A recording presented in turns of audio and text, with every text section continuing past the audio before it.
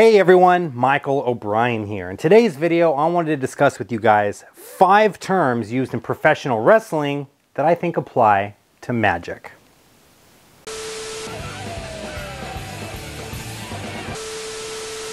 Hello my friends, and welcome back to another episode of Advice for Magicians, where my job is to make you the best possible entertainers that you can be. Now in today's episode, I thought it'd be kind of cool to talk about another passion of mine. Of course, I'm talking about professional wrestling, sports entertainment, WWF, or WWE now as they call themselves. You know, like Dwayne "The Rock" Johnson hitting you with that people's elbow right on Stone Cold Steve Austin. And, you know, Stone Cold chugging back, you know, the, the 6-pack and all of that stuff. I'm talking about sports entertainment, wrestling stuff. There are some industry terms that they use that I think can be applied to magic. Now you might be thinking, what does wrestling and magic have to do with each other, right? They've got nothing to do with each other. Actually, that's not true. A lot of the times, sports entertainment, wrestling, will employ a lot of the same kinds of, you know, misdirection and illusions and all kinds of stuff to what they do in very much the same ways that we as magicians do. So in today's video, I wanted to talk about 5 industry terms that professional wrestlers use that I think can be applied to our magic. All right, the first one is cutting a promo. So what the heck am I doing when I'm cutting a promo? Oftentimes in a wrestling show, right, before a match starts, you'll see a wrestler, they'll come down to the ring, they'll grab the mic, and they'll be like, "Stone Cold Steve Austin, I'm calling you out, you son of a whatever, you know, you get down here, I'm gonna kick your monkey ass all over the ring, and this and that, and this is why I'm the best, and blah, blah, blah," and rah, rah, rah. And they're like talking, they're getting the audience excited about what's gonna happen, right? When a wrestler is cutting a promo, this is where the storytelling aspect of wrestling comes from, right? A lot of the times during the match, of course, they're telling the story, maybe not out of their mouths, their bodies are telling the story, right? There might be outside interference and they might get hit with a chair and then, oh my God, this guy got screwed over by this other guy and now he lost the championship or whatever it is. But a lot of the storytelling elements are built during these promos. Now, how does this relate to a magician? Imagine the wrestling match as sort of the magic trick, right? So when they go out there, they're wrestling their match, they're doing different moves, they're doing suplexes, they're slamming each other, right? These are like the moves and sleights that we're using during our routine. Now, the storytelling aspect, like I said, comes from these promos where they're calling each other out. They're talking about why they want to get the other guy. They're talking about what they're passionate about. I want to be the best there is, there ever was, and there ever will be, and like all of this stuff, right? As a magician, a lot of the time we go out and we have our wrestling matches, but we forget to cut our promos. So what you want to do when you're performing is you want the audience to walk away having learned something about you. What's your motivation? Why do you do what you do? Why is the card coming up to the top of the deck 327 times in this routine, right? What is it about you that makes you you? You know, they want to learn these things. When I'm performing magic, I do magic with Pokemon cards, for example, right? I would rather at the end of a routine, if the audience members are talking about what they just saw, rather than say something like, "Oh yeah, the magician was really cool, he did some amazing card tricks and they were a lot of fun, I had no idea how they did them." What I would rather hear them say is, "Dude, the magic with the Pokemon cards was so cool, and man, I loved that as a kid, and it just brought me back to my childhood, and you know, the way that the Pokemon cards ended up inside the Pokeball at the end, oh my God, that was so cool." Like that is more or less what I would like to hear from my audience. So when it comes to your storytelling, I want you guys to really focus in a little bit more on what is the message that you're trying to convey when you're actually performing magic. All right, the next term is botch. When something is botched, basically what that means is it has gone wrong, right? You might hear someone say, "Oh yeah, the wrestler botched that move," or they botched their interview, or when they were cutting a promo, they botched it up, right? Like, you know, it didn't go the way that they were expecting it to go. When you botch something, you make a mistake, right? And oftentimes, it's not about the botch itself. It's about how you recover from it that matters, right? So let's just say you were supposed to go up to the top and the guy was supposed to dive off the cage and through the table, right?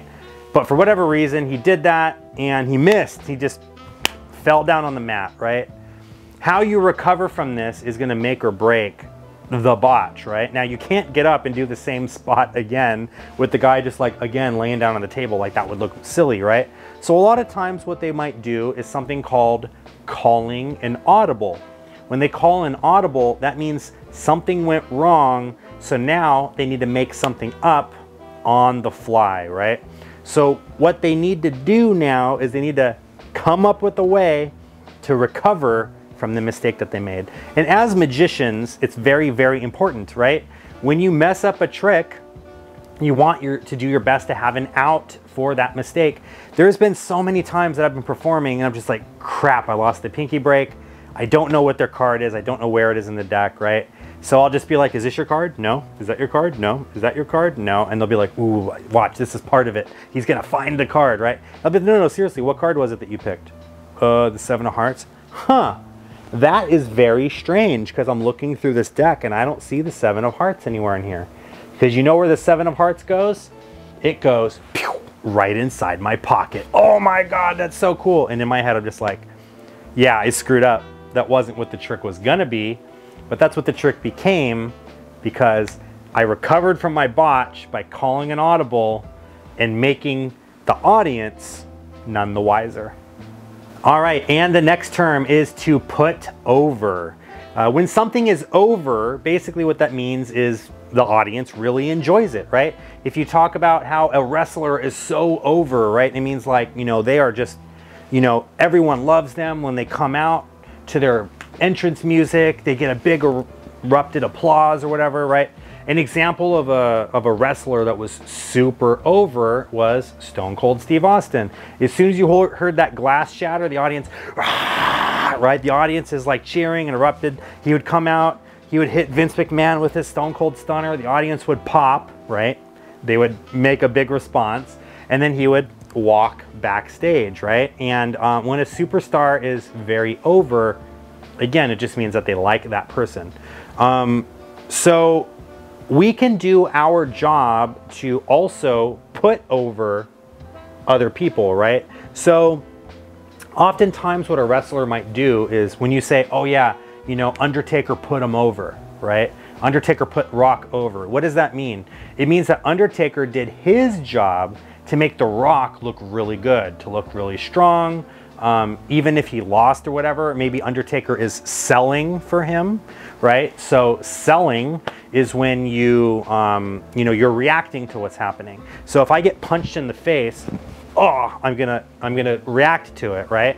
If I no sell it, meaning not selling, and you punch me in the face, I just don't react to it, right? So when you're putting someone over or putting something over or you're putting a match over, right? You're making it, you're hyping it up, you're getting the audience to like it, you're making it look good, right? So as a magician, we can put over other magicians, right? A lot of times, someone might ask me something like, hey, have you heard of this magician? What do you think about them? I saw them on AGT. I get asked about Shin Lim all the time. You know, is he really as good as they say he is and all that stuff? I think as a community, putting over other magicians is very, very important. Even if you might not agree with a lot of what they do, you might think that maybe their sleight of hand isn't the best or whatever, putting that other magician over is gonna help raise magic as a whole anyway, because it's going to get people excited about it. Oh yeah, that Shin Lim guy, dude, he's so freaking good. Like, I don't know how he does half the stuff that he does. That guy is like superhuman or whatever, right? And then putting over the material that you're doing too. If you believe in your material, you can get your audience members to believe in your material as well.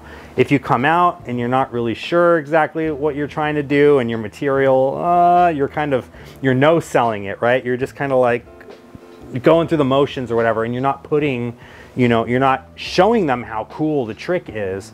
By selling it and by putting it over, you're gonna make the audience a little bit more invested and care a lot more about what it is that you're doing. All right, next I want to talk about a shoot versus a work. right? So when we talk about a work, we're talking about something that's scripted, something that's planned, right? For example, you might hear someone talk about, yeah, he's throwing working punches, right? Working punches are when you make it look like you're punching someone in the face and they're reacting to it, they're selling it, right? But you're not really hitting them in the face. You're getting really close to hitting them. Maybe you're stomping on the mat with your foot. You're making it look painful, but in reality, you're not even touching them, right? Or if you are touching them, you're not touching them. You're not hitting them hard enough that it's causing any kind of damage, right? These are what we call working punches, right? Another way that you can do a work is by maybe a storyline thing.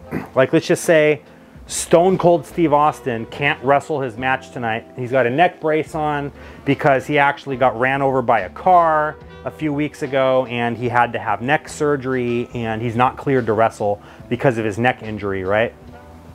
Let's just say in storyline, that's what's happening. That's a work. In reality, Stone Cold is just fine, right? This is just a storyline that they're telling. So when you say, oh yeah, Stone Cold broke his neck, that's a work. It means he didn't really break his neck. It's just the story that they're telling, right? Now, a shoot is when something is real. It's not something that is necessarily part of the script, right? So for example, Stone Cold Steve Austin breaking his neck, Owen Hart gave him a pile driver, dropped him on his head, and he legitimately broke his neck. He legitimately had a neck brace put on. He legitimately was stretchered out. That was not a work. That was not scripted. Stone Cold actually broke his neck and actually had to go to the hospital to undergo neck surgery. That is a shoot. Sometimes you'll hear wrestlers talking about a shoot interview, right? Where they're not talking about the behind the scene, or they're not talking about like the script.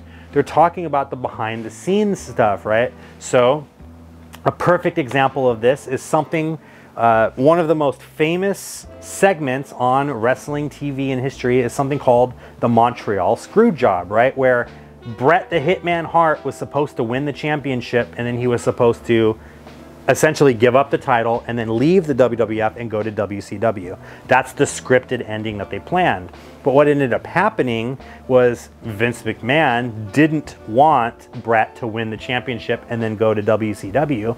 So what he did was he screwed Bret out of the championship by making it look like he lost the match when in reality he didn't lose the match, right?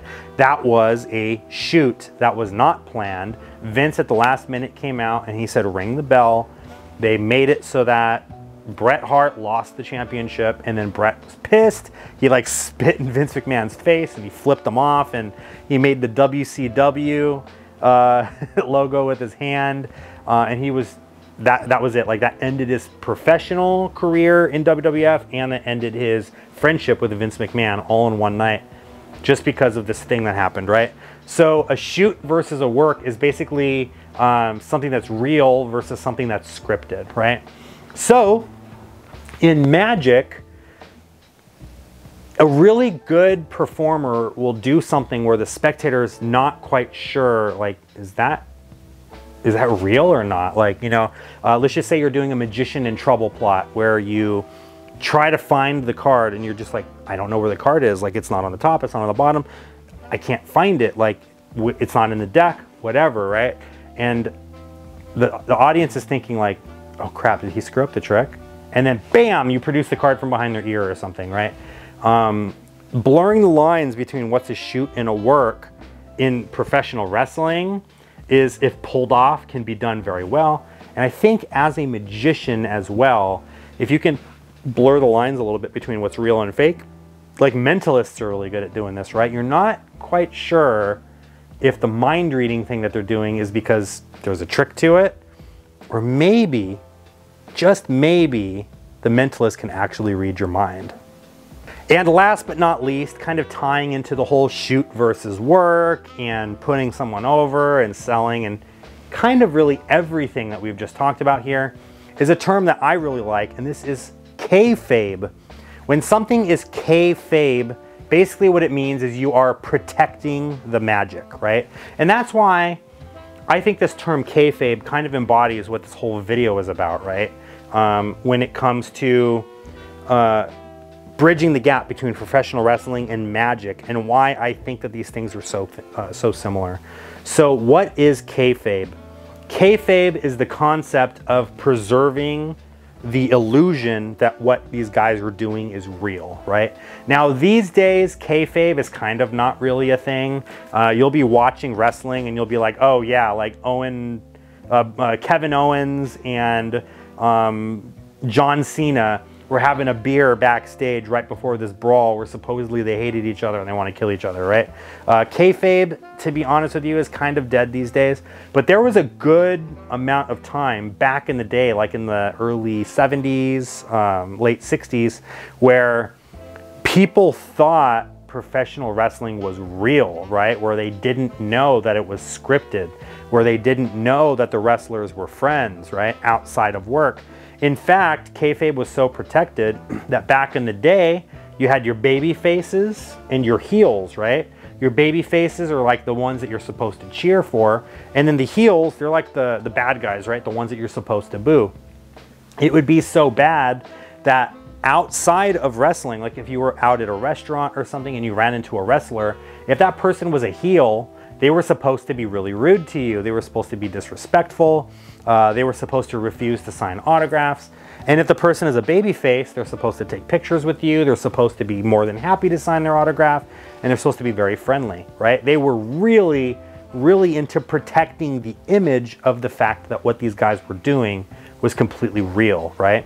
So kayfabe in magic, a lot of the time, I think is something that as magicians we forget to really preserve, right? And I'm not talking about revealing secrets online. That's another talk for another time.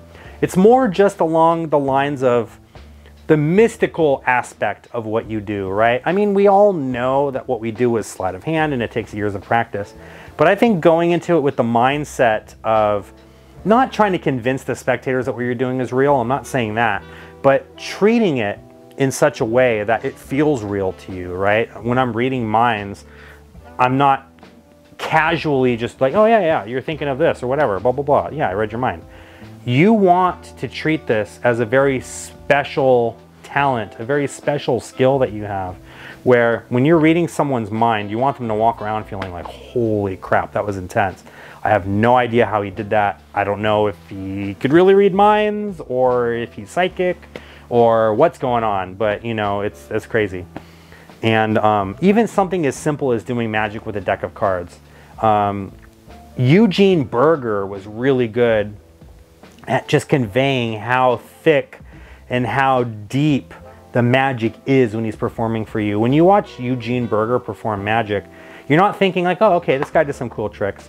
You're thinking, wow, like this is making me feel some sort of way, right? Like this is intense. The different things that he's doing, the things that he's talking about. He treats something as simple as a deck of cards as something very special. He doesn't take the cards out of the box and throw the box away. And here, take the cards, shuffle them, whatever, throw them to the audience. He takes them very slowly and carefully out of the box, gently sets them down, carefully tucks the box in, gently sets that down. And when he handles the cards and spreads them, they're just so gentle and so light in his hands. And just the way that he carries himself, you really feel the energy emitting from his performance. And I think that that's something that a lot of us could really do with. All right, my friends, that's 5, technically like 7 or 8, but that's 5 terms that wrestlers use, professional wrestlers, sports entertainers, whatever you want to call these guys, use in their industry that I think can definitely apply to the magic industry.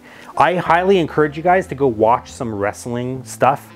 Especially the older stuff, like from the WWF Attitude era, if you guys get a chance. There's some really cool stuff that they do. I mean, there's a segment where they put Vince McMahon in a limousine and they lift it up with a forklift and slam it and it blows up, right? Like there's some crazy shenanigans that they do. And the way that the storytelling and the scripting all works together, and you know, the way that they're able to tell this story and have people in the audience really buying into how real this stuff is, you know, smoke and mirrors and illusions and all of that stuff. The WWF, you know, WCW, ECW, whatever, these different wrestling companies really do a good job of putting on some solid entertainment. And like I said, There's a lot more overlap than you might think when it comes to professional wrestling and magic. But anyways, I hope you guys enjoyed this. I've been on a wrestling kick lately. I just did a trick called Can of Whoop Ass. I put a tutorial on. It's got like Stone Cold Steve Austin holding a beer. If you guys want to go check that out, I highly encourage you guys to click the join button and become a member. For $5 a month, you guys will get access to that tutorial and 70 other tutorials. The time I'm making this video, there's 70 tutorials in the tutorials playlist. You guys will get full access to that. There's other perks as well. I highly recommend you guys click on the membership tab if you guys want to check out what the different perks and different tier levels are for becoming a member. And if you just want to support the channel and you guys enjoy these videos, I highly recommend that you click the subscribe button and don't forget to ring the bell. That way you know every time I upload a new video. But anyways, thank you guys so much for watching. I'll see you right here in the next one. Take care.